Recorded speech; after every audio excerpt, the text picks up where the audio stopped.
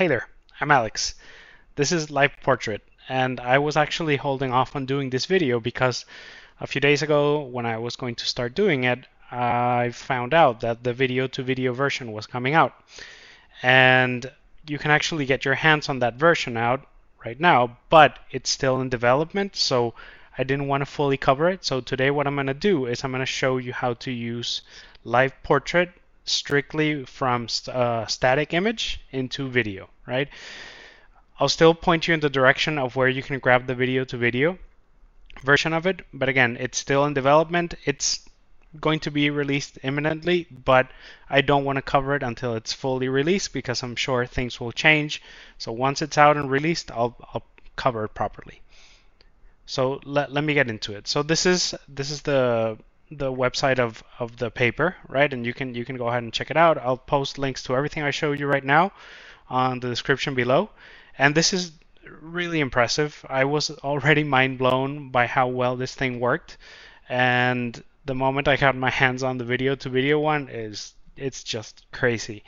But this is incredibly exciting. It works really well. It has its caveats. It has its issues, of course. It's not, perfect, like ready for production or anything like that.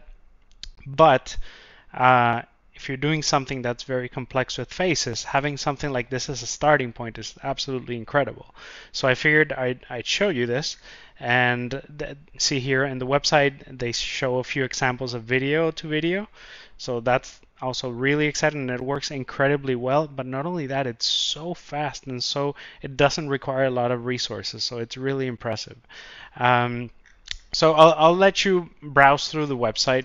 But I did want to show you a few of the GitHubs that I looked at. So the first website, the first project here in GitHub is the ComfyUI LivePortrait KJ by Kijai, and he's been doing all sorts of tools for ComfyUI for a while, and they're all really, really good.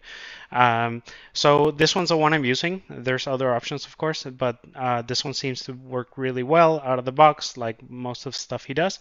And one thing I wanted to show you about this one, or a couple things, is if you go into the examples folder here, right, what you'll find is the workflow. So this is the workflow that you're going to be dumping into ComfyUI to get started, and I'll show you what that looks like in a moment.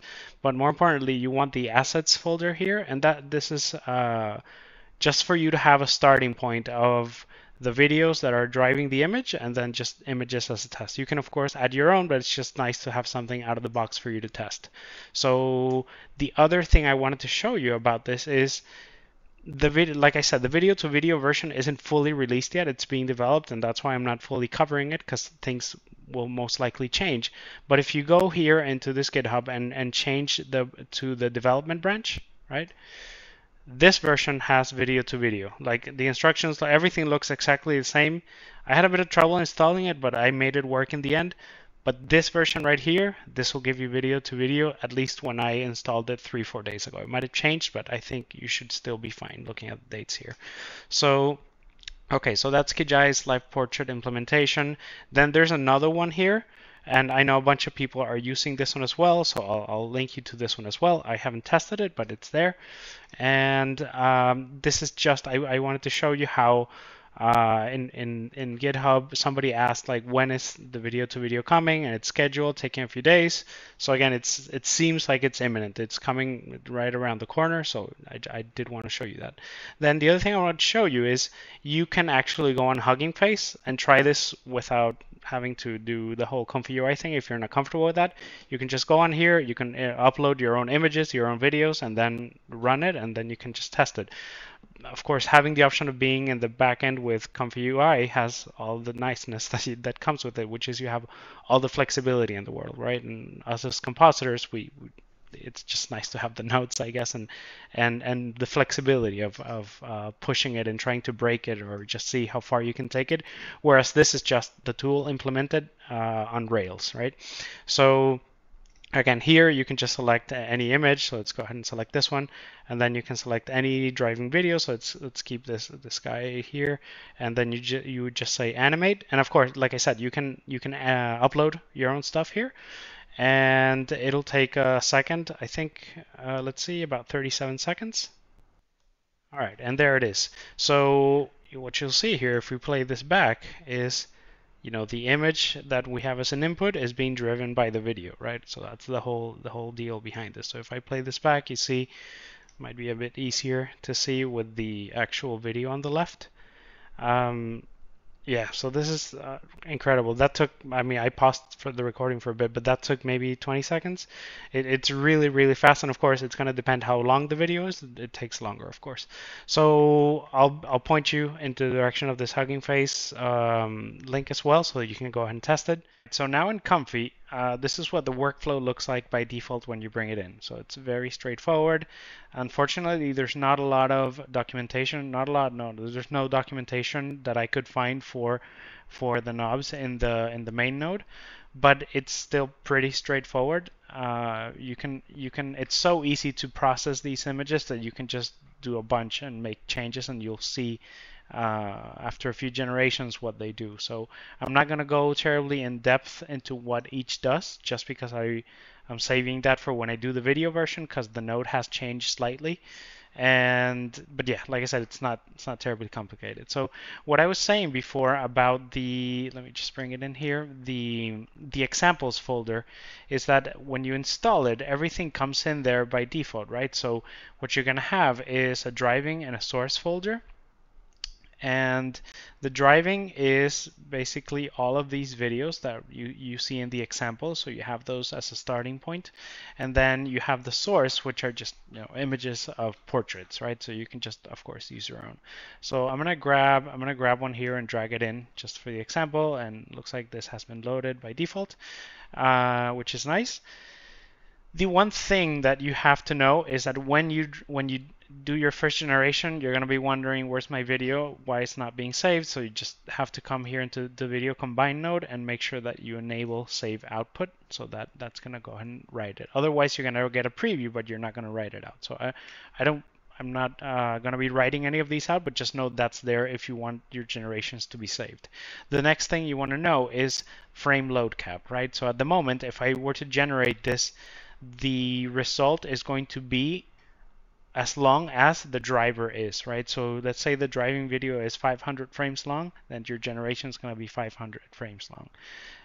In my case, just so that I can give you a demo of how fast it is in real time without me speeding up or pausing the video, I'm just going to keep it fairly short. So I'm going to say I want to keep that frame cap at 24 frames, and I'm going to go ahead and queue prompt. So the first time it takes a bit longer just because it has to load the model, but there you go. That's what a second looks like. So if let's go ahead, 120 frames, queue prompt again.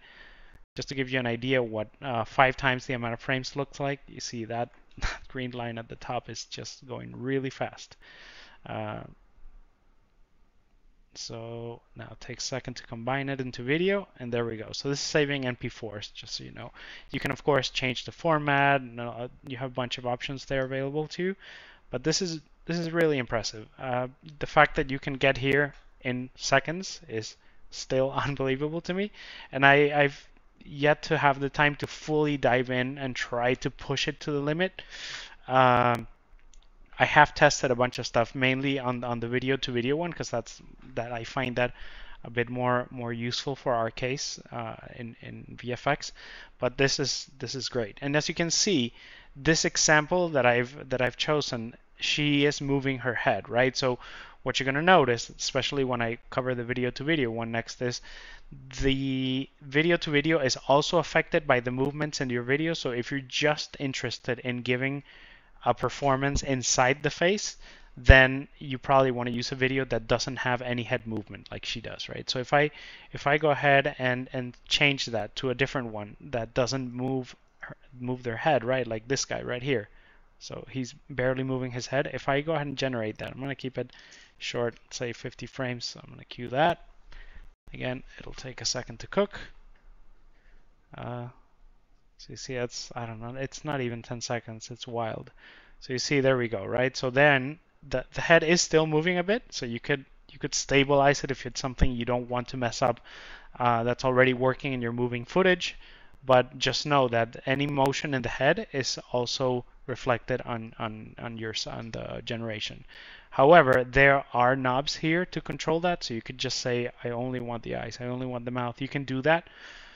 but I feel like the result isn't great. It's definitely not as good as when you generate everything. So again, I'm gonna wait for the video to video one to come out with the updated node, and some of those things will and might and will change.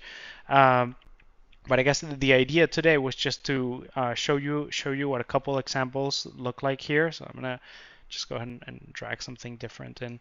Um, and then the speed you've already seen. This is just wild. So I'm going to go ahead and create that one now. And you might get an error, like if you say frame load cap and the number is higher than you have available, you will error out. So just know you might want to make sure that the frame load cap that you're assigning is correct to the video. Otherwise, you can just set the frame load cap to 0, and that's gonna generate the whole length of the video, right? So here's our result. And again, this is a nice one because he's barely moving his head. So maybe if you're doing it for images like we're doing right now, a bit of head movement is nice. But when you have video moving that already has a moving head, then introducing further movement sometimes is a bit tricky. The one thing I did want to say on these generations is that, let me see if there's an example here with someone with a beard. I don't think we have one. But what I've noticed is, if I go here to source, okay, now we don't have anyone with a beard. But what I've noticed is that the more complex the image is, right, in terms of texture, the less good the result is. So if you have a beard and the face is moving around a lot, then what you're going to see is that the temporal consistency isn't quite there yet, but still it's great. It's not bad at all. Let me go ahead and find a picture of someone with a beard. All right, so here's an example of someone with a beard, and what you'll see is, and you can actually see it in the hair as well, when there's a lot of head movement introduced, there's almost like a bit of flickering that's happening. Same with the beard, same happens with the teeth. So any pattern that is easily visible will get this same effect, and that's why I think it's most useful at the moment on faces that have very little features. So very smooth skin, stuff like of course women or younger people. The moment you start introducing a lot of facial hair, it does sort of flicker a bit. I still think having this starting point is incredible and definitely worth taking a look, but just something to keep in mind. And this is, of course, just the first version. I imagine there's going to be better models coming in the future, but just something to keep an eye out. So I think that does it for me today. Hopefully you find it helpful. Again, I'll post links to everything in the description. And yeah, hopefully as soon as next week or the week after, the video to video one is fully released, and I'll be covering that in a bit more depth. All right, cheers.